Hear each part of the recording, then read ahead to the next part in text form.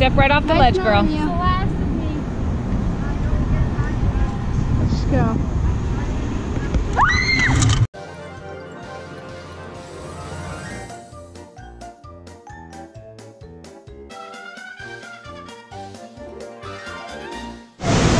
Hey everyone! Today we're going to be starting our day off with the white water walks. It's really, really cool and really, really loud. But like, there's waves, and I can't remember what class they were. They're like Class 6. yes, It's the most dangerous rapids in the world. yes. So no canoeing at all, or boating, or technically anything. Don't go in the rapids, okay? Just don't do it. But there's also a walkway where you can walk right next to them. So that's what we're gonna do. Let's go.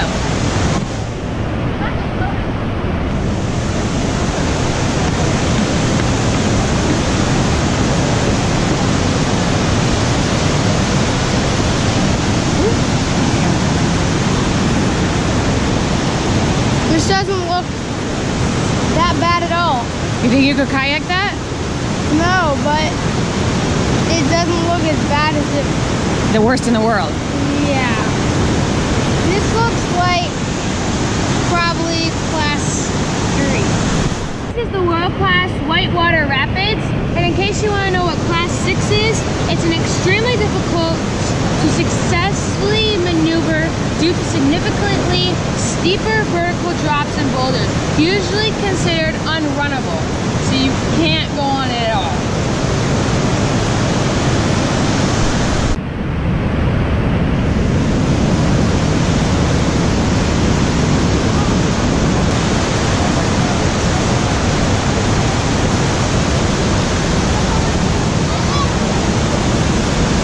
Look at those waves. Those waves are crazy cool.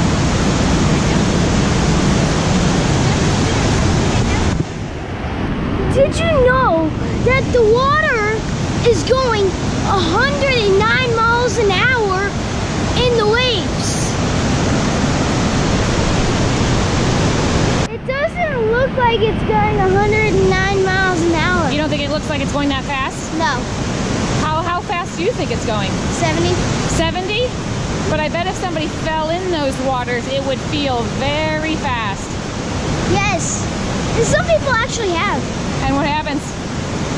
They go really, really fast, and then they have to waterfall. Yeah. And they die. Yeah, after they fall over the waterfall, pretty much. Someone didn't die before. So yeah, there's a few people who have gone over the falls and not died. That's quite the miracle, huh? Okay, overall, I think this is a really cool walk.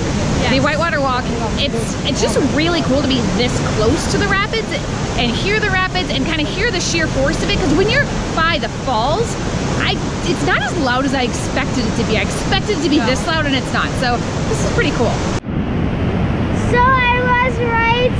It is not 109 miles an hour, it's 109 kilometers an hour. So it wasn't as fast as we first told them, and you were right. You said you didn't think it was that fast. Yeah, I saw the sign, I just didn't think kilometers. We forgot we were in Canada. Miles per hour. So it's 109 kilometers. Yeah. Yes. So we have to go through the tunnel to get through to the boardwalks and back to the elevator. Right, you take an elevator down really far. Yes.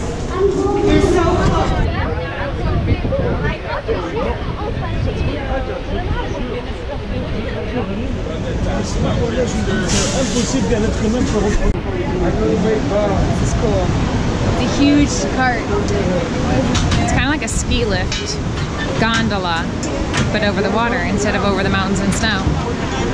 We're not going around, so we're going over the river. Right, so it's a huge gondola over Niagara. Put a padlock on it so nobody gets to go out. Right.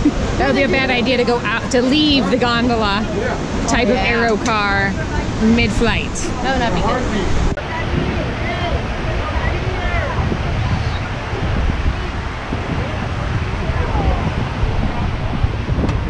So how fast does this go? 7 kilometers an hour. Fantastic. What is that, miles per hour? Sorry. Really? Yeah, I don't know.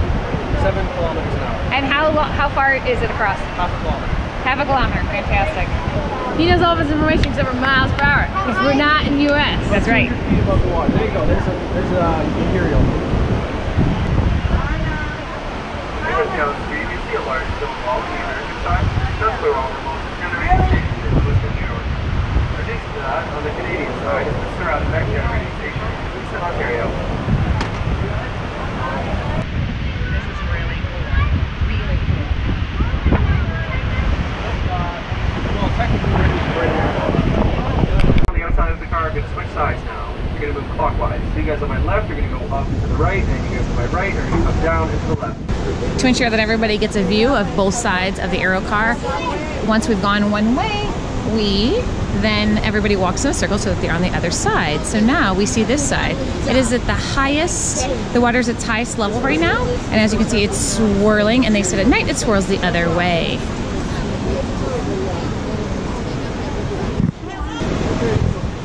There's people down there. Oh, there at that beach? Yeah. Oh, there's a mini, tiny, little, itsy waterfall over there. That is the only boat that's a boat tour that is allowed past that point down there, because once you continue down here, the water and the current and the depth will pretty much, you will drown. So they don't allow any other boats except that one tour, and that is as far as it goes. Pretty much a little farther down and that's it, because right around the bend is the Niagara Falls, and you'd hate to get swept up in the current and obviously go over the falls, because your chances of survival are probably not very good. But as you can see, this is gorgeous.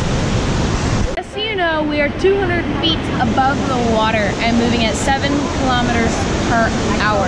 I don't know what it is miles per hour. You're just guessing. Yeah.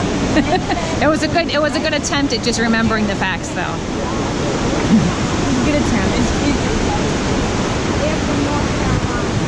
Okay, one last thing. I want to give a shout out to Colin, who was the operator of the Aerocar, because he had a very difficult car. Thank you. But he dealt with it like a champ, did his best he could. So I think he deserves a raise. So definitely Colin did a fantastic job, and he made our experience great. Yes, thank you, Colin. Me and Sawyer said we were going to do it all together. We had to practice a zip line because you have to know how to hook it yourself, because there's no people up there. Really? Yes. Look. Oh, that's the practice back there? This is all the practice. Oh, that's the easy course. There's an expert course too, I think. Yeah, because look at that's all the practice. You have to practice to connect it yourself. Oh, fantastic. So I'm going to practice very well so I know how to do it for Sutton, because it's probably going to be a little harder for me. We're getting all harnessed in. We are headed on the classic course, and the little guy is headed on the kids course, because you do have to be 4 foot 8 inches tall in order to go on classic, or the higher expert one. So one of us is going to stay on the kids course while the other is go on the classic, and then we're going to switch.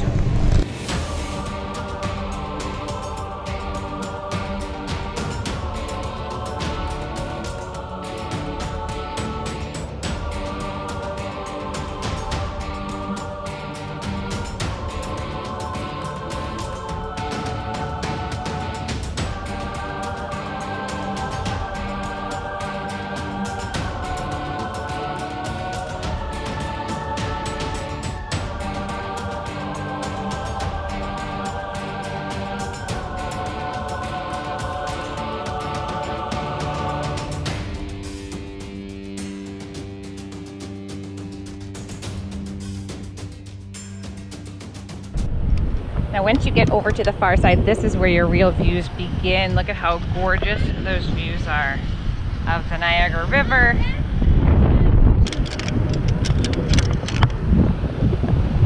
Look at the view. That is so awesome.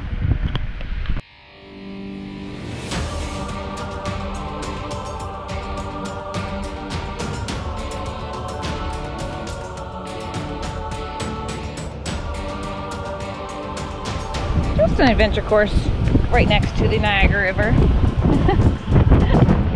Wish I could keep the camera stable.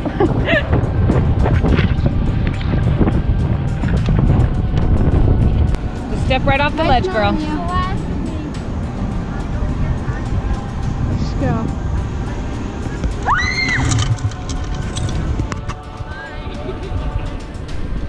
Right off.